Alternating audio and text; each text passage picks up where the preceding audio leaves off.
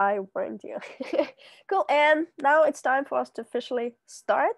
Once again, let me introduce today's speaker.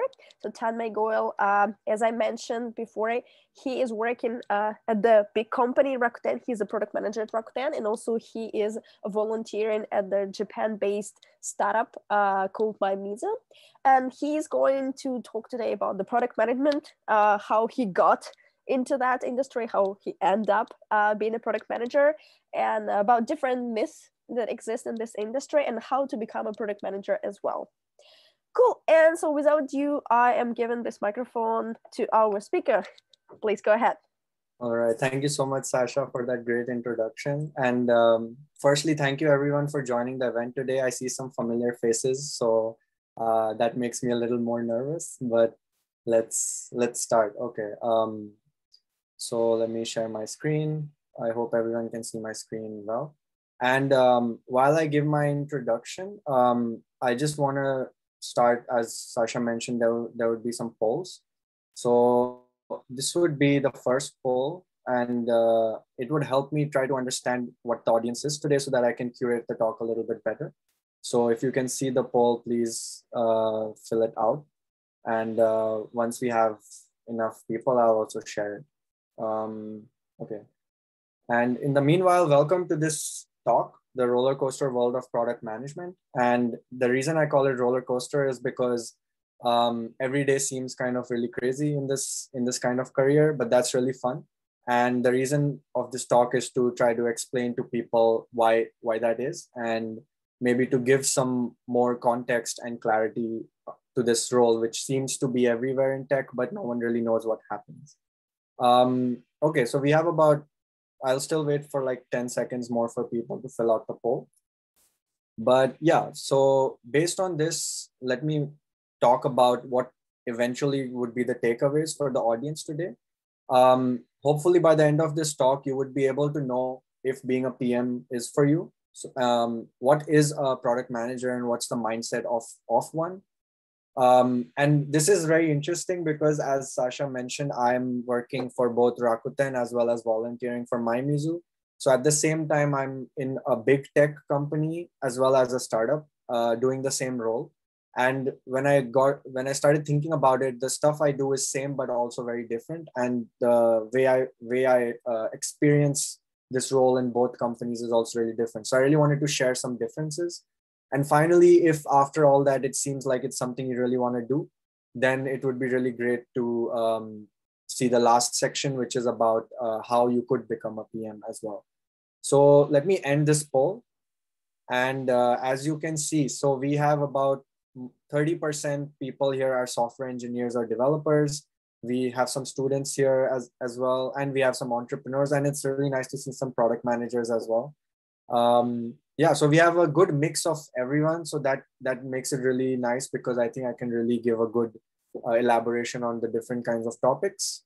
Now, based on the takeaways I mentioned today, I just want to share another question, which is, which part seems most interesting to you and maybe the reason why you joined this talk? So yeah, if you could fill out that poll as well. And in the, can you guys see this poll? The second one that I shared? Okay. I just see the results. Yeah. Okay. 1 second. Sorry. Let me try it again. Okay. I think this should work now. Yeah. Okay, great. So yeah, based on the takeaways, here's the agenda. So I would be starting off by talking about like what my story is and how I ended up in product management. And it's very interesting and like topsy-turvy journey. Secondly, then I'll be trying to talk about what is a product manager and what it isn't, what kind of skills you might need and what do they actually do. Then the section would be kind of talking about PM in big tech versus startups. And finally, how you could become a product manager. All right, so based on this poll, I see that a lot of people are interested in the big tech versus PM, big tech versus startup section, and also how to become one. So I'll try to focus more on that and kind of skim through the introduction as well as PM meaning. But I think it's good to have that context as well. All right, thank you so much everyone for your participation till now, and let's go into it. And after some sections, I will take like a small break in which I would be really happy to answer any questions or any concerns that you guys might have. And hopefully, so let's start by my journey into PM.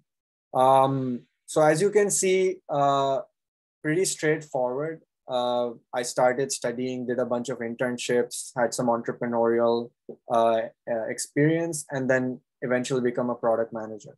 But like it's not that simple. And I really wanted to delve a little bit deeper into each of these points as to what made me end up in product management, because I didn't even know about the role all the way until 1 month before I applied to Rakuten. So why is that? And how did I end up doing this? Let's see. So we start off in 2015 where I decided to, and I saw there's someone from Hong Kong here as well. So I studied at HKUST, Hong Kong University of Science and Technology. And I decided to study computer science as my major. And the reason that was I enjoyed math and science. It's a very Indian brown person thing. And then at that time, CS was a really hot field. Many entrepreneurs, especially in India, which was a huge hub for tech, they were CS majors. But within the first year, I kind of realized that I was just studying computer science and I wasn't like applying it. How is the theoretical stuff that I'm learning right now going to help me make mobile apps or software, or even like do some data science or AI algorithms? And honestly, I wish I had something like Wagon at that time, because I think that's a more practical approach to studying computer science. But well, I didn't know about that at that time. So I was just kind of like learning computer science theoretically. And so then I decided, okay, the best way to understand is to do some kind of internship. So I did an internship in a web development company in India. It was a startup. It was actually a unicorn startup. So it was super popular. But immediately, once I started doing it, I realized it was not intuitive to me. Like I got some kind of tasks and problems. I knew what I wanted to do in my mind, but I didn't have the technical skill, or I didn't have the aptitude to actually like convert it into code. So that was like the first big red flag for me. Secondly, like my focus used to be on why. Like, why are we doing this task? Because usually you would get the task and like most of the people, they would just do it. And I always kept asking my manager about like why. Sorry, the opposite. Like so we were all thinking about how to do it, but I always kept asking my mentor at that time, why do we have to do this? What results would it bring, etc. Who's making this decision? That was one key point. And thirdly, like I wanted more human to human communication. I wanted to experience more like talking and bouncing off ideas. And I did not feel so comfortable sitting in front of like a terminal and coding all day, which I know some people are really love that as well. So, but that was just not for me. So then what happened? So then next year I was like, okay, maybe computer science isn't for me. I'll still complete my degree, but maybe I'll go into a more business facing role. And so I decided to do consulting. And consulting gave me the experience to do problem solving and communication a lot. Like there was no doubt that it had a lot of that. It matched my skill set. But mainly what happened was, okay, we thought of these solutions and it's done. We move on to the next project. I was not very happy leaving behind these recommendations. I really wanted to see through the execution, whether it was even done or not. And just another small point was like, I was traveling a lot for consulting and I did not have any control over my work-life balance. So that was something I felt I wanted more than like that corporate life or even like a huge paycheck. Like I wanted more control over my time. So then now what, right? I've done something in tech. I've done something on the business side. Still not able to find what I really want to do. So in my third year, usually in Hong Kong, everyone starts applying to the investment banks because it's a finance hub. But I was really interested in entrepreneurship right from the get-go. And I decided to use the summer of my third year to like do something of my own. And I tried to like do some solve this problem I saw in e-commerce. And to explain that, it would take a whole nother session. So maybe we can talk about it later. But eventually, the favorite part in that whole entrepreneurship journey was building the actual platform with engineers. And that was something I really enjoyed doing because it didn't involve me coding, but it did involve me to stay in the tech, like do problem solving, try to figure out how we can solve these issues of our users in the best way possible, and also work on the user experience. And I wanted to really do this full time, and that was my plan as well. But I was spending too much time on it even during the semester, and I decided I really need to graduate. So I decided to take a break from the startup. But the whole part about finding the user's needs, deciding what features to be built, and like how the UX should be, that was something really interesting. And I wish I was trying to find if there's a role I can do similarly in other companies. And similarly, at the same time, I took this course called Human Computer Interaction, and this was the turning point, I would say, in my university experience, because all throughout university we were just like reading theoretical stuff and then doing some programming assignments. But this was the course which told me, okay, like you can actually think of solutions outside of feasibility. Like just think of the best possible thing you could do, dream about how to solve these problems rather than thinking about the feasibility.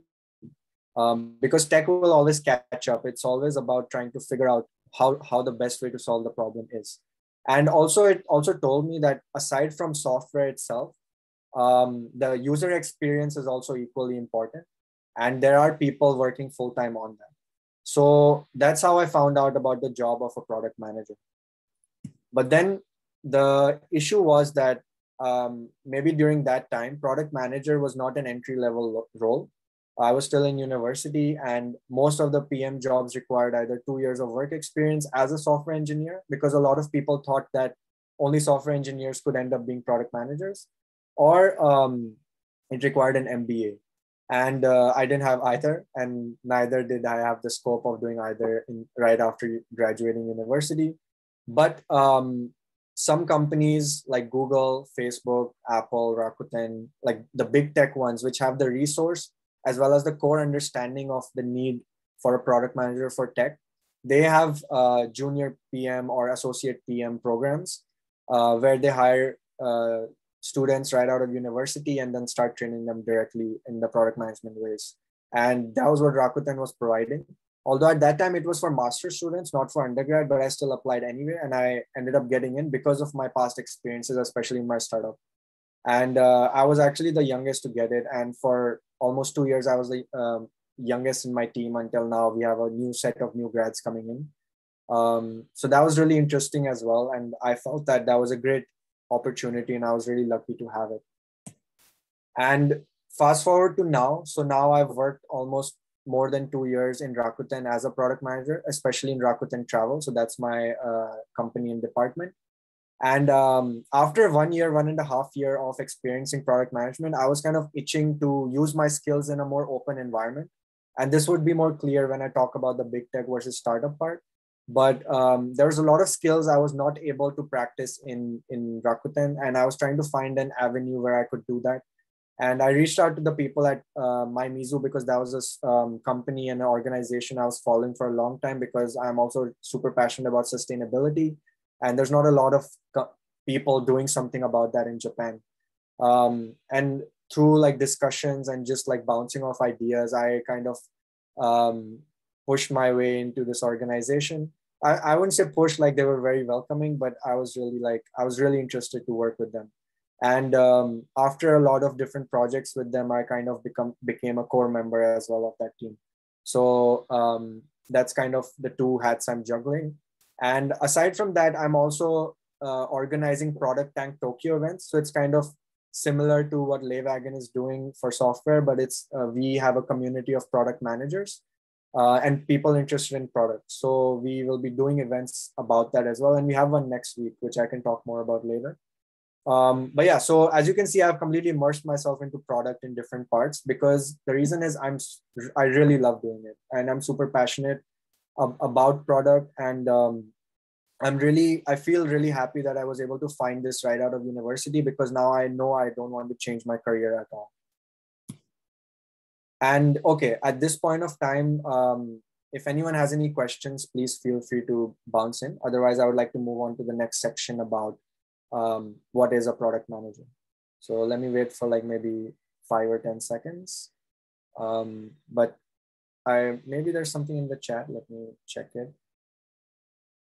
Okay, we have a question from Liu or JY. Okay, that's the username. I wonder how much what you learned in CS helped you in my PM role today. Actually, that's a really good question. And I have like a section about it in the PM myths part. So hopefully I can cover that, the answer to that in that. So thank you so much for asking that question. All right, let's move on. So what is a product manager? A lot of people might have seen this diagram before or maybe not, but this was actually made by the most popular like product group in the world, and to explain to people what is a product manager. So as you can see, there's a Venn diagram with 3 sections: UX, tech, and business, and somehow product managers between here. However, over a period of time, it's become very hard to interpret this. It doesn't tell you what a product manager does, what kind of skills do they need to have, and like where do they lie? Because honestly, UX is a core part of tech, business is a core part of tech and UX. Everything's kind of similar. So like, what is this intersection? And yeah, so now before we go into what is actually PM, I want to talk about what PM is not. And here are some myths. So these are all truths. You don't need to have a tech background to be a product manager. People in my team are from business, media, philosophy, psychology, all types of backgrounds, because as a product manager, your skill set does not have to be technical. There are technical product managers as well who would need that kind of skill, but the skill set for a product manager you don't need to have a tech background or engineering background at all.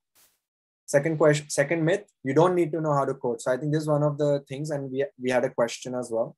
So honestly, since I've worked in Rakuten or mymizu, I have not written a single line of code at all.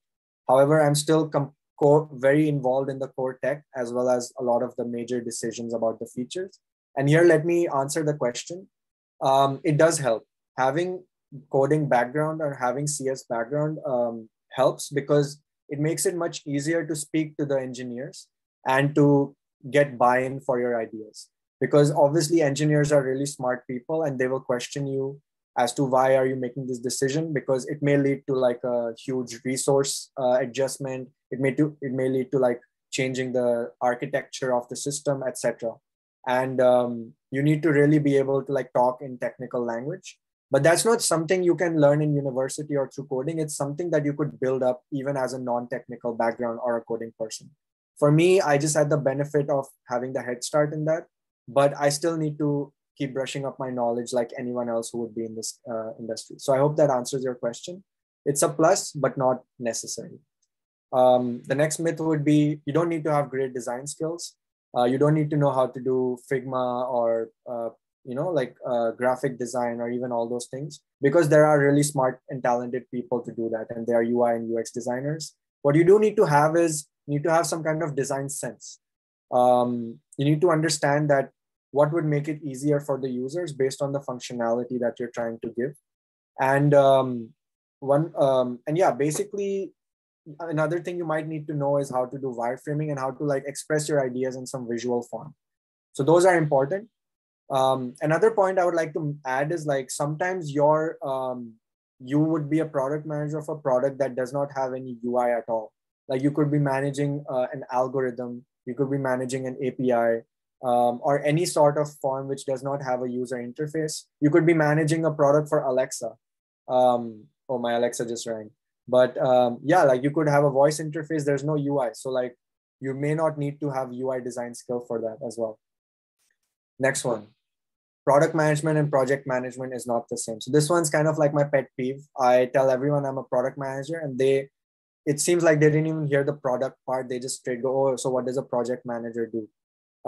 Very different things. And again, it could be a whole talk just talking about that, but just very briefly, product manager is a core tech person, and they would be involved in deciding what the features are to be built and helping in the product development.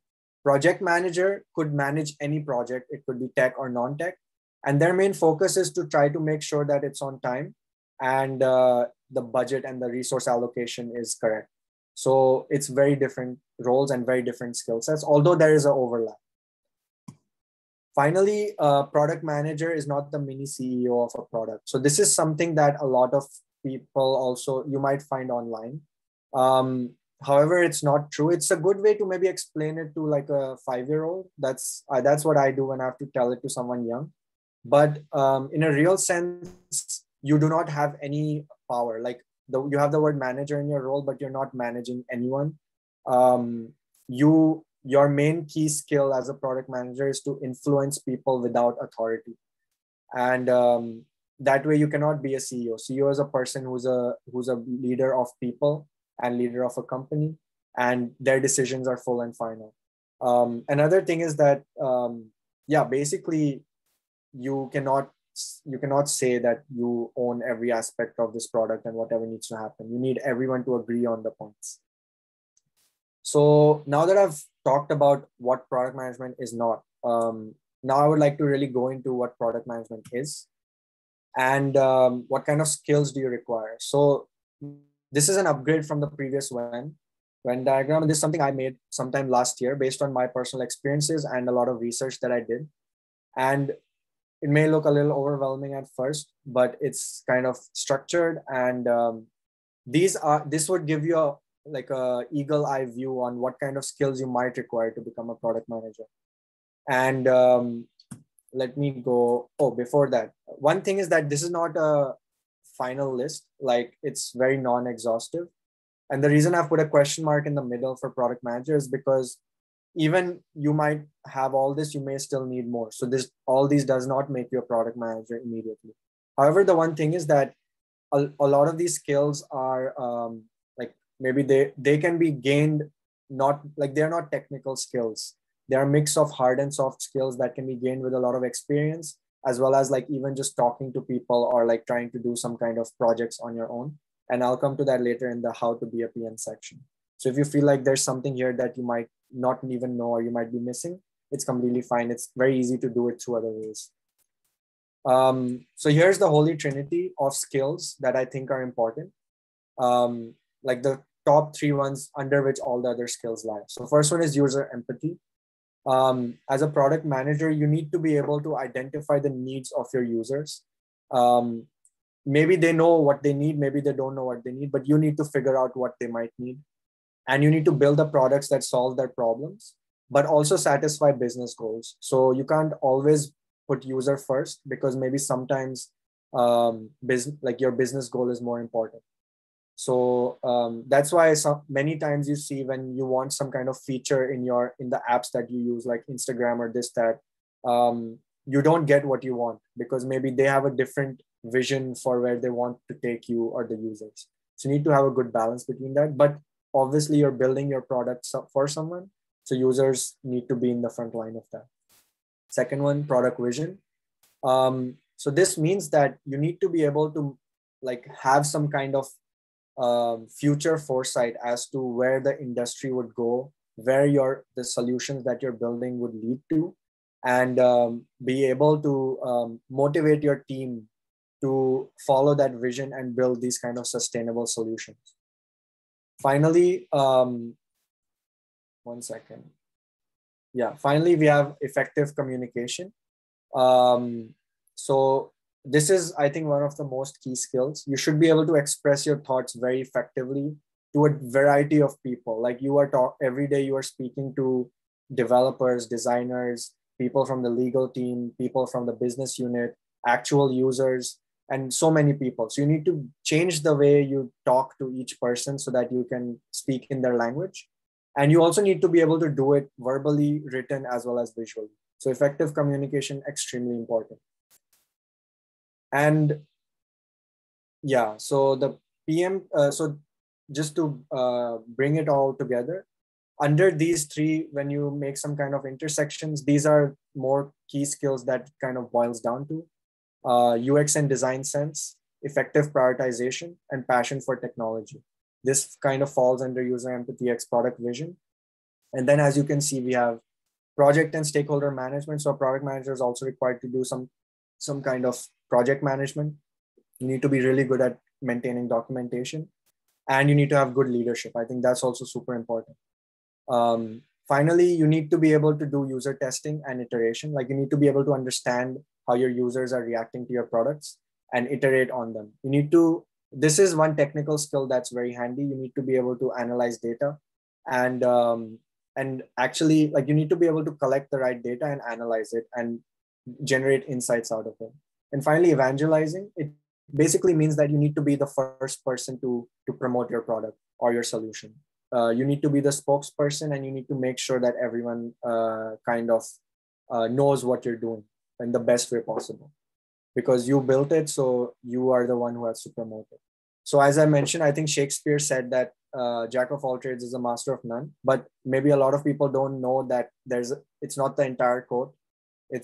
But oftentimes it's better than master of one. So as a product manager, you don't need to be the champion in any of these, but having like a good mix of these skills is really helpful. And even for me, I'm maybe decent at some of these, some I really need to work on, some there's a huge scope of improvement as well, which might come in the future. So you need to have a good blend of all these skills so that you could end up being like a effective product manager. Okay, let's see now. Okay, before that, I think there are some questions. So let me check. Okay, so Mario, hi Mario. You're doing so much at a young age. What is it that keeps you motivated? Like that's a good question. When you ask that, it feels like I'm not doing enough, but I do understand that, yeah, I am putting a lot on my plate. The thing that keeps me motivated is I'm just super passionate about what I'm doing. And then it doesn't feel like work. It just feels like, for example, if you have a hobby that you enjoy, like sports or music, when you do it, it doesn't feel like you're spending time doing it. It just feels like you're enjoying it. And for me, it stimulates my mind to like work on these kind of projects. And basically that's it. Like, so when I'm doing it, I kind of lose track of time, and I kind of have to take breaks to make sure that, okay, I'm actually like breathing or sleeping. Oh, Mohib is here. Okay. How do you develop a good design sense? I think you just need to play around with a lot of apps that you use. I think design is slowly starting to get standardized. A lot of apps are using the same kind of flows or features. So just try to like gather the general way of how apps are doing things and see what makes you feel good or not. Like, so for example, even if you're using an app like Zoom, is something hard to do? Do you think there's an easier way to do it? Think about those questions when you're using any apps. I think that's how I started doing. And then once you start doing that, try to find a fix to it. How would you change it? So that's how to do UX. For UI, I think it's a technical skill. So I usually let the talented UI designers handle that. So I don't have a great UI design sense, but UX is super important.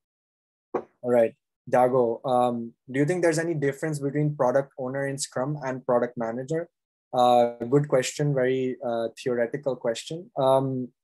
Yes, obviously there is a difference, but however, I think it depends on what kind of methodology you're using. A lot of companies are not working Agile or Scrum, so they do not have a requirement or like a position for product owners. So in that case, product manager actually does both the jobs.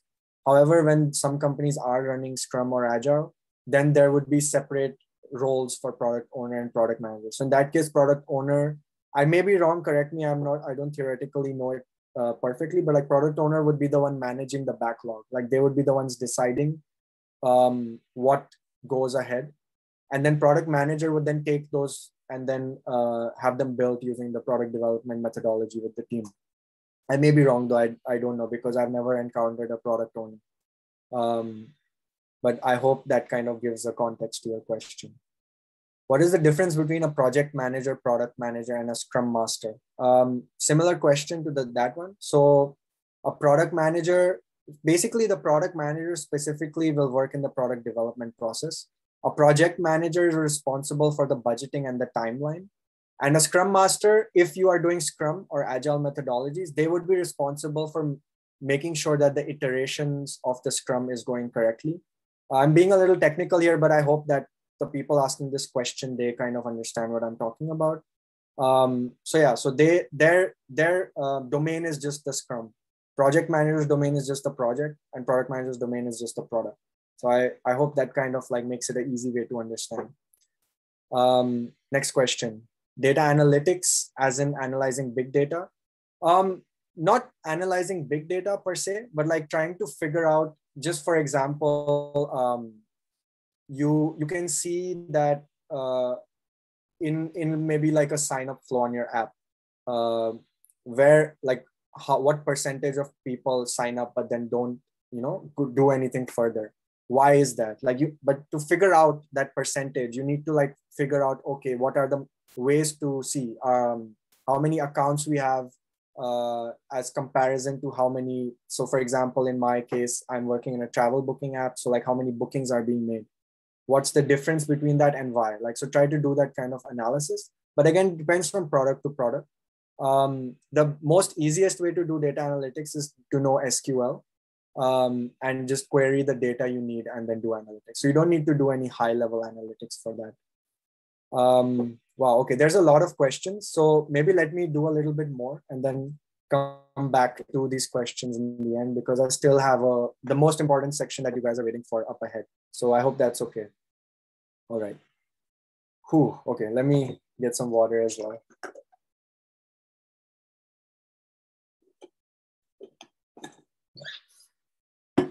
Okay, next section. Oh, before that, I have a fun exercise for you guys. Kind of talking about UX here. So I saw this going on LinkedIn and I thought it was really interesting. Maybe some of you have seen this already, but let me open up a poll question. Which UX is better? I have a simple question to ask, and I'll just wait for maybe 5-10 seconds to understand.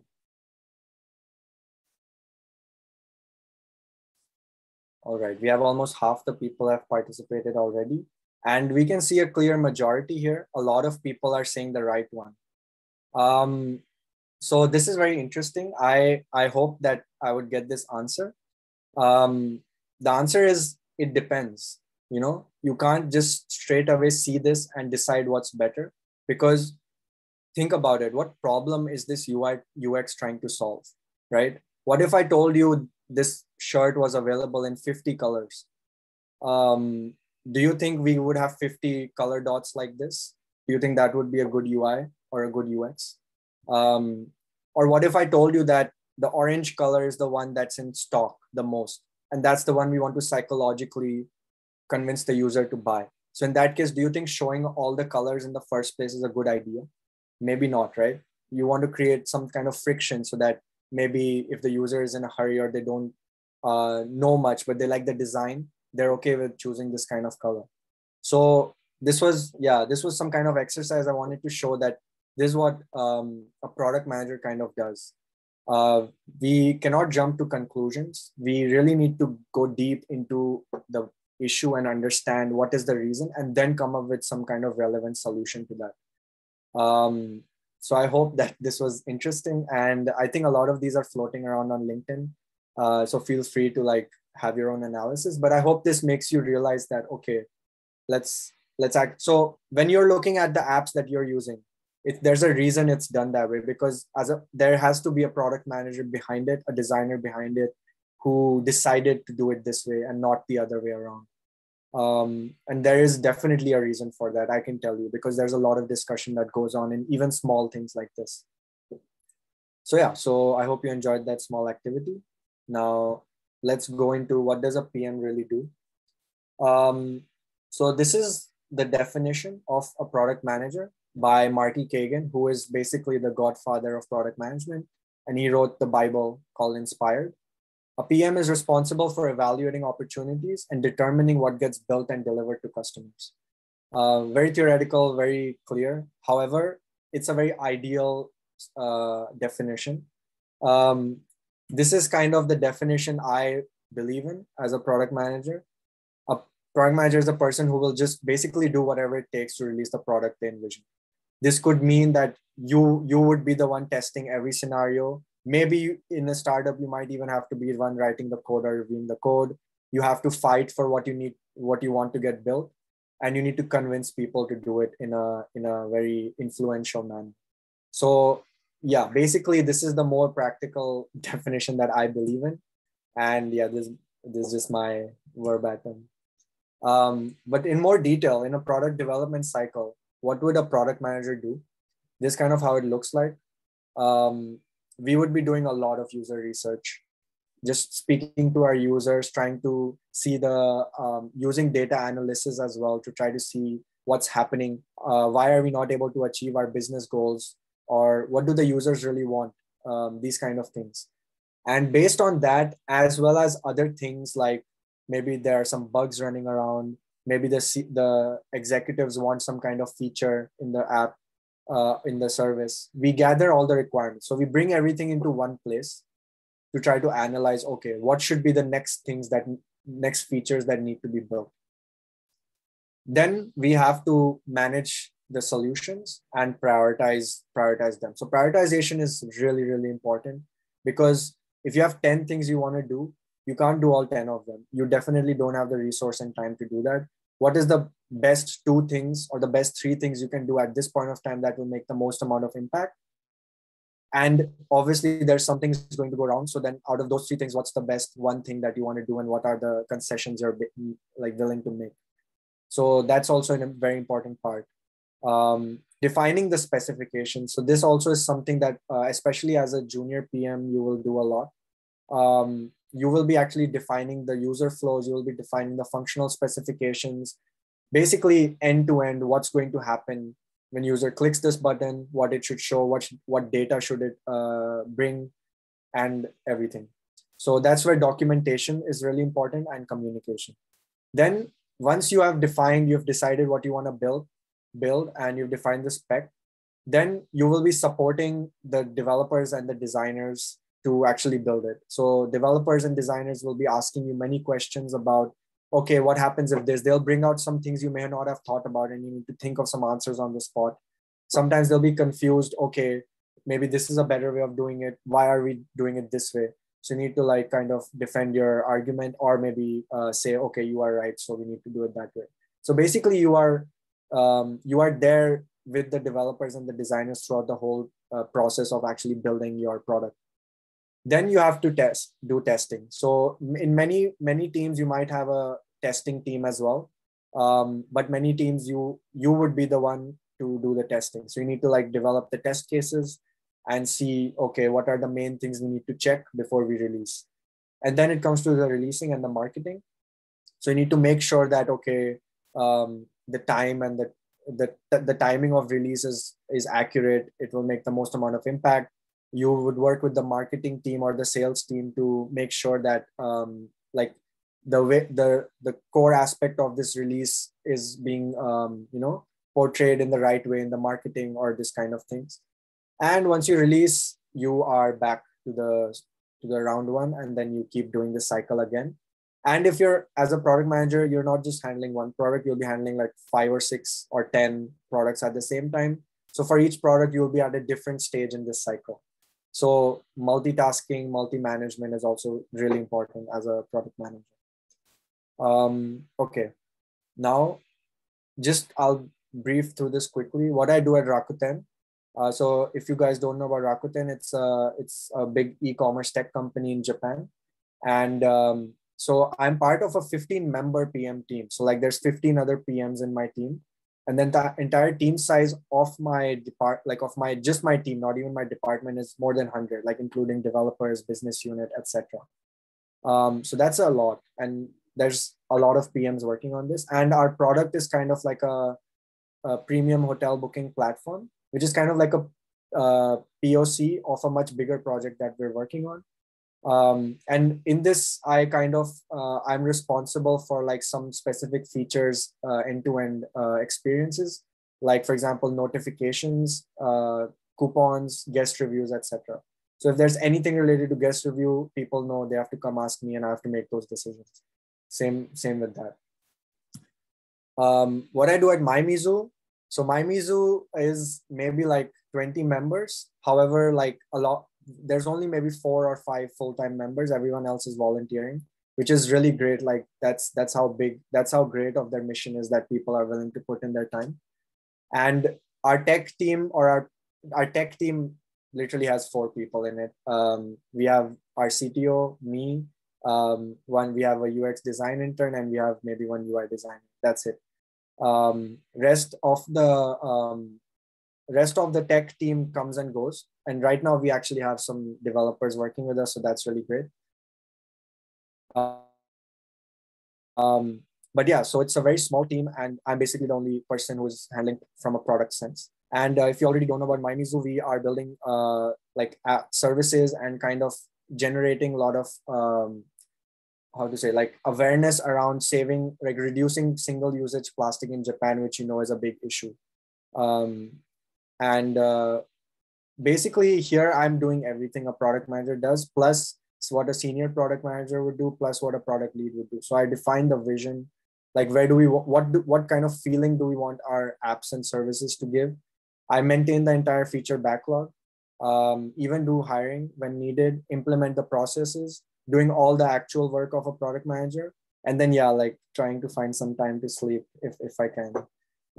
That's just a joke. I have enough sleep. But yeah, okay, let's go into big tech versus startups. I try to do it by themes. So team and mentorship, very interesting concept. In big tech, we have a lot of experience and domain expert members. I have a dedicated manager who is my mentor, as well as senior manager, who have like almost 10 to 15 years of product management or product experience. And there's so many other product managers, almost like more than 200 or 500 product managers in Rakuten itself, who are available to you at your disposal, to talk to and understand, which you may not be able to do as an outsider. In a startup, you're on your own. Like learning comes from trial and error or experimentation. There's no one to tell you what you should do or what could be the right or wrong answer. You reflect a lot and you try to figure out how to do better next time. And you obviously learn from your advisors, the founders of the team. They're really smart people as well as external sources. So if I don't know anything while I'm working in my project at Rakuten, I'm really thankful that my manager is always there to guide me and help me based on his past experience and his domain knowledge. If I don't know anything in mymizu, well, let's just see what happens and and hope nothing bad happens and figure it out based on the result. So that's kind of my mental model when I'm thinking in both roles. Next one, processes. So big tech, even when I joined, they had very clear process of doing things. Lots of documentation, like you could get lost in so much documentation, but you could find what you're looking for if you looked hard enough, because someone or the other wrote something that's helpful. However, it could be outdated, or maybe it's too inertial, like it doesn't move forward. That's one like small pain point of the process, having like all these established processes. Startup, no process, bare minimum. Sometimes it's even chaotic because everyone's not aware of what's happening or where they lie in the whole system. But you have the liberty to build your own processes as you go and switch whenever you please. So that's something we have the flexibility to do. And because there's less people and you can train everyone really quickly and do it. So a lot of learning, forgetting, relearning. So just as an example, in Rakuten, we currently use Teams as our chat platform. And if I wanted to use Slack, that's basically impossible for me to facilitate, because it would require an insane amount of hierarchy and processes to go through, and like convincing people to do those kind of things. So it's kind of hard. So that's when I'm in inertial. It's not so easy to move forward. But like in a startup, your team could switch from Google Drive to Notion in one day if they wanted. So that's kind of the flexibility you have. Or like you could make sure, like if you have a 10-step process, you could just if you have a 10-step process in big company, you could have a 3-step process in the startup to remove the redundant steps. All right, next one, risk, very big one. So big techs obviously have low risk tolerance. Obviously, it depends from company to company. But when you've established yourself, you cannot compromise on quality. So you'd rather delay your products than release something that may not be at the perfect way of your expectation. And it has the flexibility to absorb the mistakes and improve. So like if I made some mistake or if I defined something incorrectly, it would get caught in testing, and then our product might get delayed, but at least that mistake won't go live. So there's that level. So I really like it because it's kind of like a playground to really experiment with different things without having like a huge risk, because there's always someone to help you out. But timelines are long and have a fixed scope. So like I already know that I'm working on this 1-year project that just will solve this problem. But in startup, it's basically release first, fix later. Speed is important, and putting yourself out there is important because you need to know what the people are thinking and you need to keep improving. Mistakes are made in public. So if something happens, it's out there, but hopefully you have the sense to fix it and then not make it again in the future. Timelines are tight and requirements could change very quickly. Like for example, in mymizu, sometimes like our founder comes and says, okay, we have this collaboration with some company coming up in 1 month. So we need to do this. We need to finish this. We need to have this ready by 1 month. And she herself got to know it yesterday. So that's like something really interesting. And it's really interesting to manage both as well. Then next one, resources. So this is also really interesting. Big techs have an insane amount of resources because they have a very regular stream of revenue.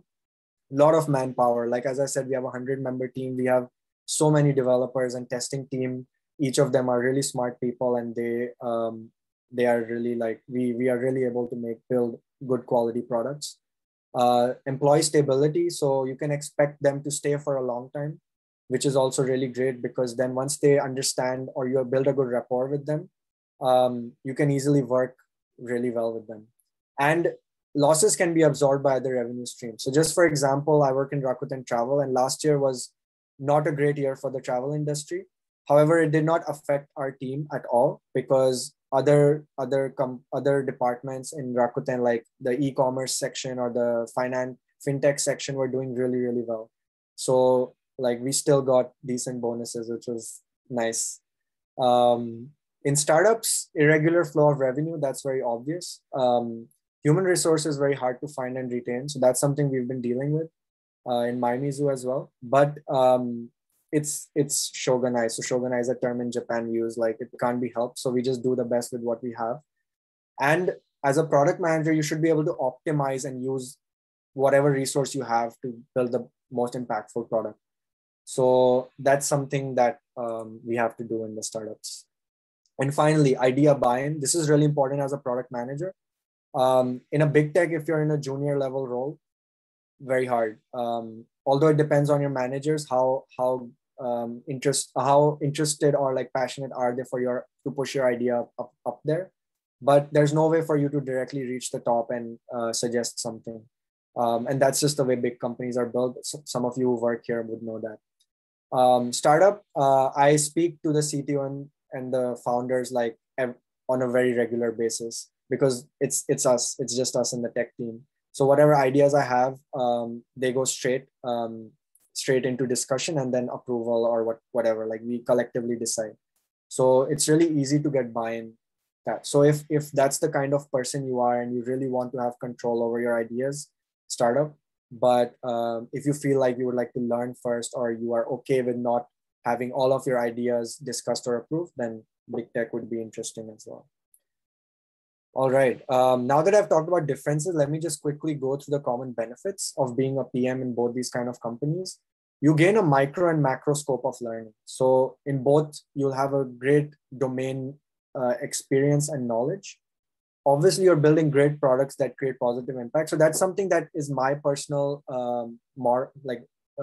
ethics or something like that. Like I want to work in some kind of organization that's doing this. So yeah, so that's very important to me. Work is never boring. As I mentioned, it's like a roller coaster. Every day there's fires to put out, people to talk to. No day is the same. Like I tried writing an article about a day in the life of PM and I could not, because I could not generalize it at all.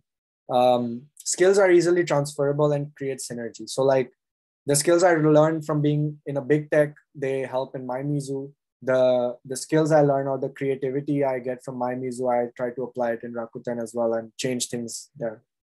So yeah, those are the common benefits. Okay, now let me quickly go through some questions. All right. So how do you relax and recharge to avoid burnout? So I think that's, again, as you said, it's everyone ways and methods. I personally really like to do like good prioritization. So every month I'll select like 2 or 3 things that I really want to put all my effort and energy in. So it's not like I would always put all my energy into, say, like mymizu every month. So some months I put in extra, some months I try to take a step back. And it also depends on the situation. Same with work. Some months at work are relaxing, which allows me time to do other stuff, especially doing work from home. Some months are really intense. So then you have to completely prioritize it. So as a product manager, prioritization is super important. And I try to have a good social life as well as like hobbies and stuff like everyone. So yeah, prioritize. Could you briefly run through your typical workday at Rakuten? I'm sorry, I cannot, because it's every day is different. But what happens is it usually involves a lot of meetings with different stakeholders. So that product development cycle I explained, that's basically, I'm doing that for some feature at every point of time. How do you analyze data to measure success? So I think it depends on your goals. Like what is your definition of success? And based on that, you need to select the right kind of data and then see what it means. So we could go deeper into this at some other point of time, Sunil. You work at Rakuten too, so we can talk. How do you handle deadlines and anxiety? I think we all need an answer to that question. But yeah, again, prioritization. Anxiety, I think you really need to have a good mental self. So try to do things that make you feel peaceful. Could be meditation, or could be sports, could be hobbies. So yeah, if you can control your anxiety, you can have a clear mind to prioritize. How closely do product and marketing teams collaborate typically? It depends on the company. So I think in companies like Google, they have product managers and product marketing managers who, or even Facebook, they work very closely together because the product that's being built, the marketing manager also has a say in the product that's being built, and the product manager would have a say in how to market it. And then, okay, let's see. How do you defend your arguments with the designer and developer? Data.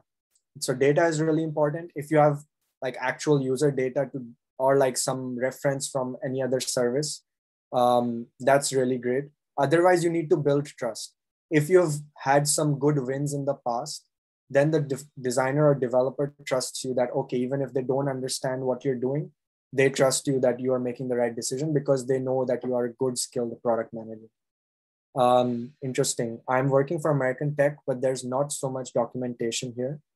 The document is a kind of ringi show. Is that a Japanese word? I may not know what it means, but the documentation we have is like, especially about our product specifications, or it could even be simply about, okay, how do you want to, like, what are your reasons for prioritizing bugs or tickets?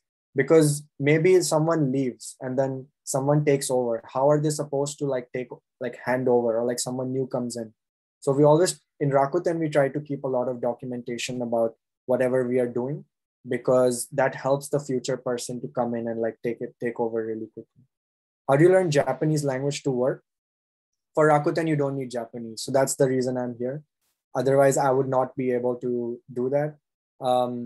So, however, if you want to work for Amazon, maybe you need JLPT level 1 and 1, which is the highest one.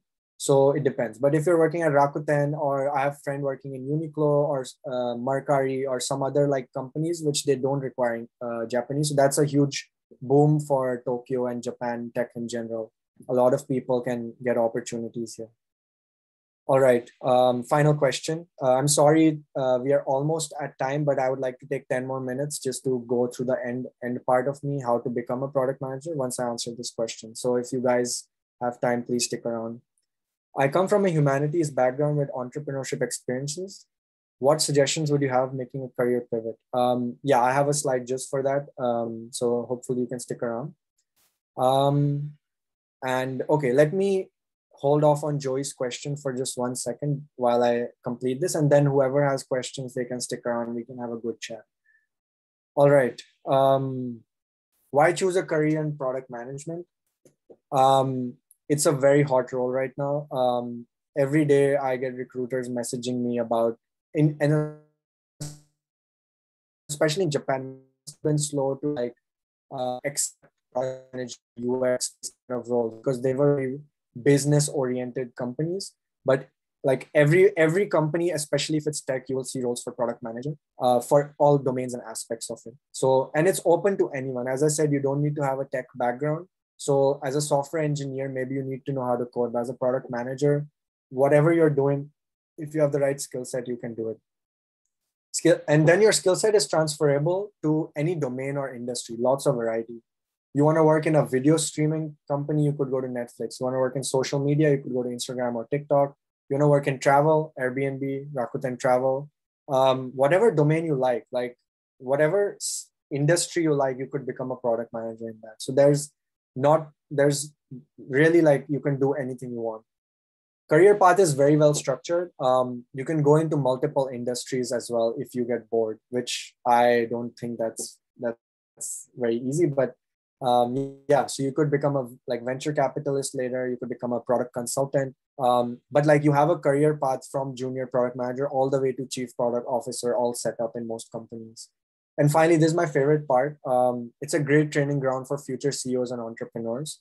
And let me tell you why. This is my favorite slide of the whole thing. I hope you recognize all these people.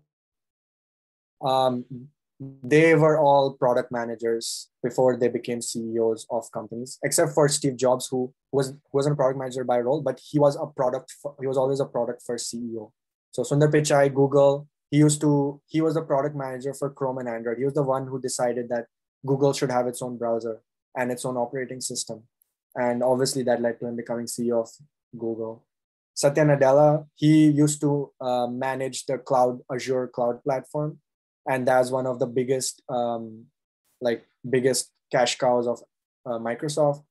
The person you see here, I cannot pronounce her last name, but she's the CEO of YouTube. And she started off as a product manager at Google, where she was handling AdSense, which is also one of the biggest cash cows of Google. Marissa Mayer, she was the CEO of Yahoo, but before that, she was the 20th employee in Google.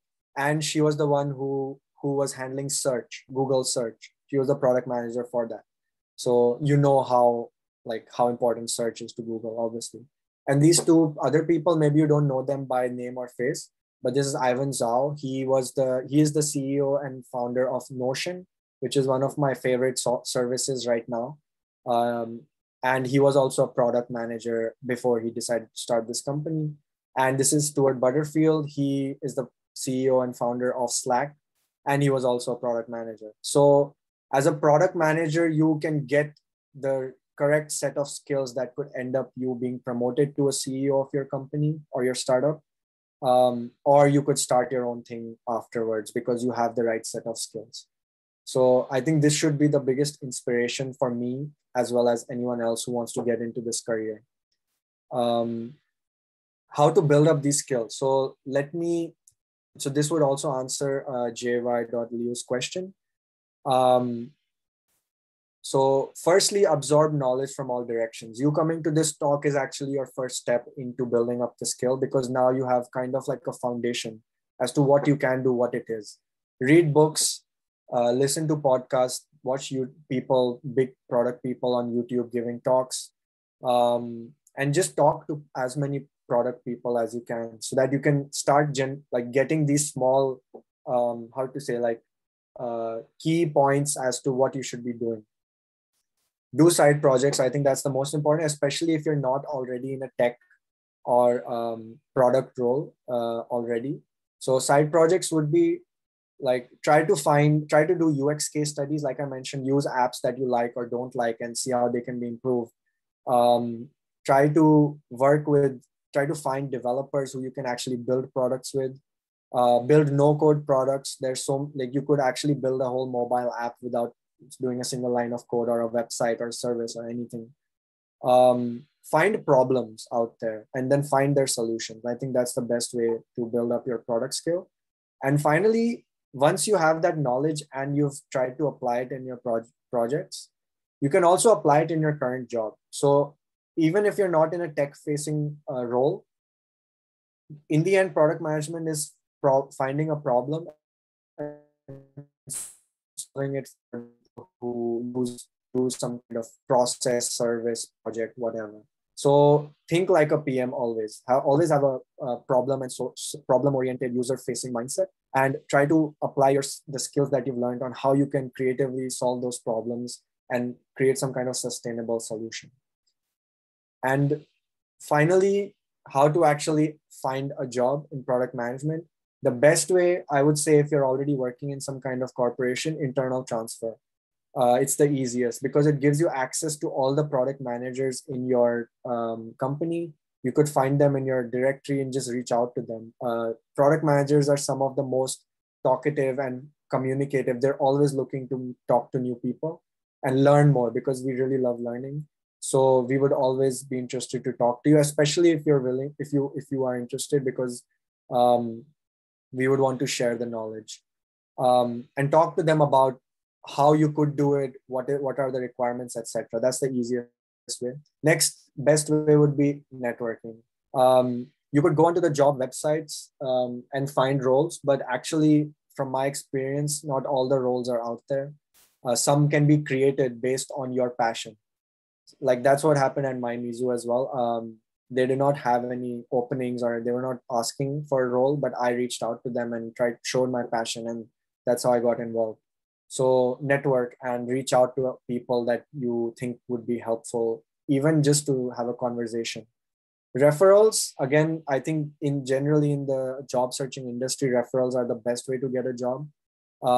If you would like to work at Rakuten in our team, we are always looking for people. So please feel free to reach out to me later.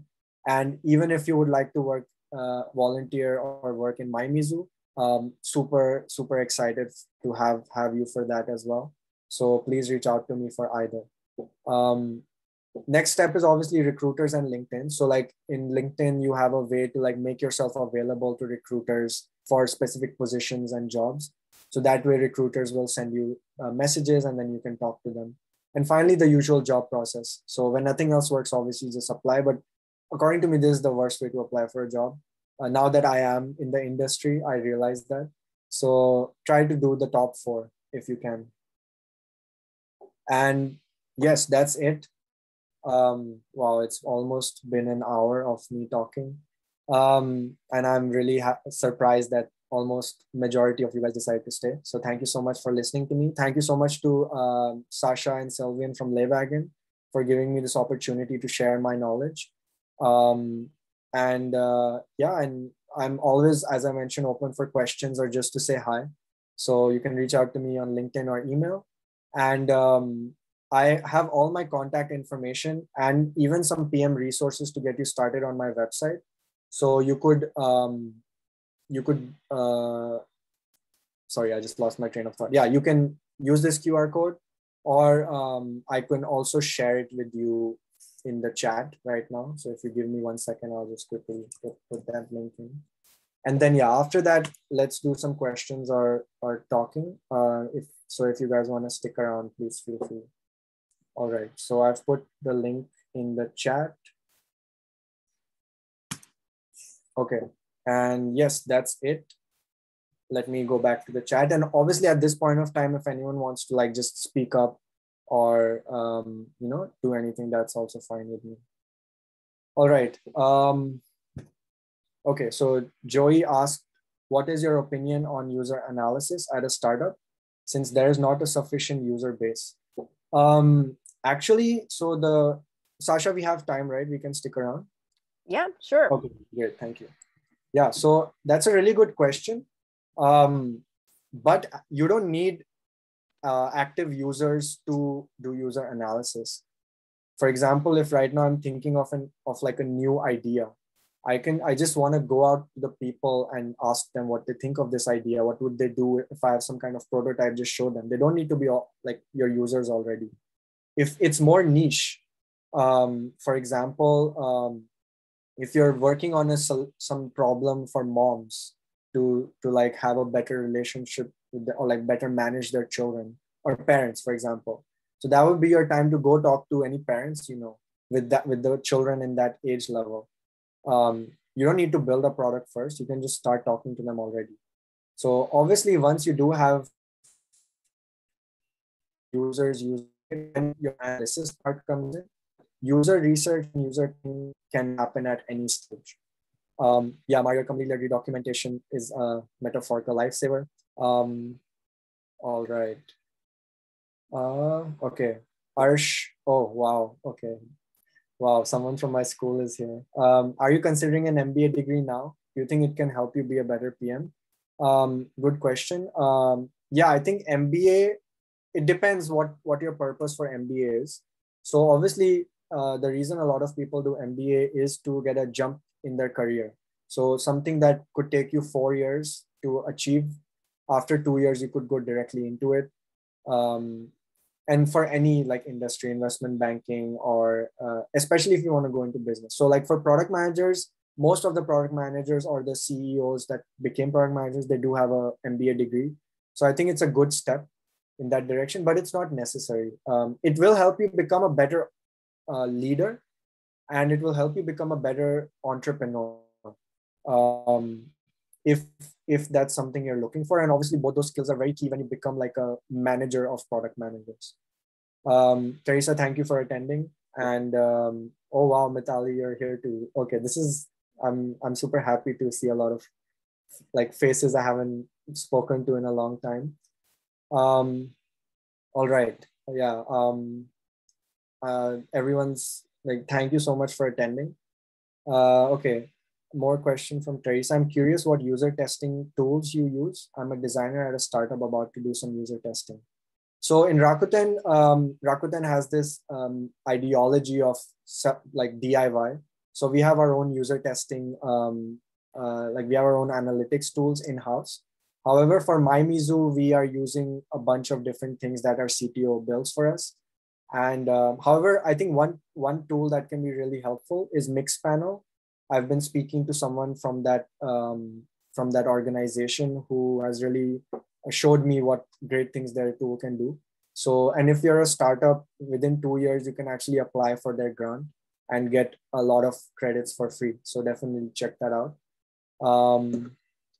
All right, I think that pretty much ends the questions. Obviously, if you have more questions to ask me, or you just want to like have a follow-up conversation, please feel free to reach out to me.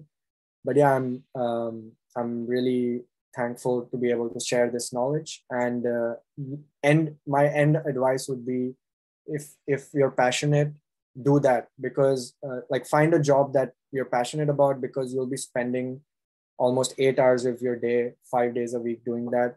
So you don't want to do something you don't like. And that's what I realized, and that's why I'm really happy doing what I do. And yes, that's it. Thank you so much, everyone, for joining, especially my friends who are supporting me. Please message me later if you were there, but you didn't ask a question. I really want to know what you thought about this. And yeah, thanks again to Wagon. That's it from me. Thank you so much. Oh, thank you so much, Emma. It was amazing talk. As always, I mean, when I first spoke to you, you really struck me as a very passionate person. So yeah, thank you so much for giving this nice presentation. And of course, thank you so much for everyone for staying with us until that late.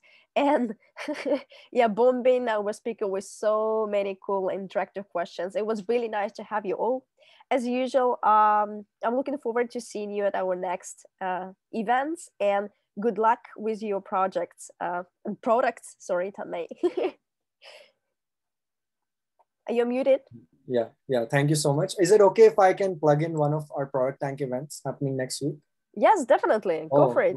Great. So yeah, if you are interested specifically in UX design, so next week we are having an event in product, which is kind of called Product Management Meets UX Design, where we have two really talented UX designers, and we'll be having like a panel discussion, trying to figure out what that role is and what kind of communication happens around that. So yeah, if you follow me on LinkedIn, I'll be sharing about it very soon. So please keep in touch. And just one more talk. So I'm doing another one in maybe 2 or 3 weeks, and that would be more specifically about my journey with mymizu. So we had a lot of we had a great, interesting last 6 months where we developed a lot of interesting solutions to solving plastic misusage in Japan. And I would be really talking about what we did and like what was our ideology and what was the results of that. So if you're interested to know more about mymizu, please attend that as well. It's on the 14th of October. I'll give more information in my LinkedIn. But yeah, it will be where I'll be talking about that. So yeah, okay, that's it. I'm super exhausted now from the talk. I can imagine that. So yeah, let our speaker have a rest, and have a great evening for everyone who is based in Japan and Asian time zone, and great afternoon and morning for those who are joining us from different countries. I know we have several people who might be joining us from Europe and maybe from North America. And see you next time. Thank you. Bye bye. Thank you so much. お疲れ様でした。Bye bye.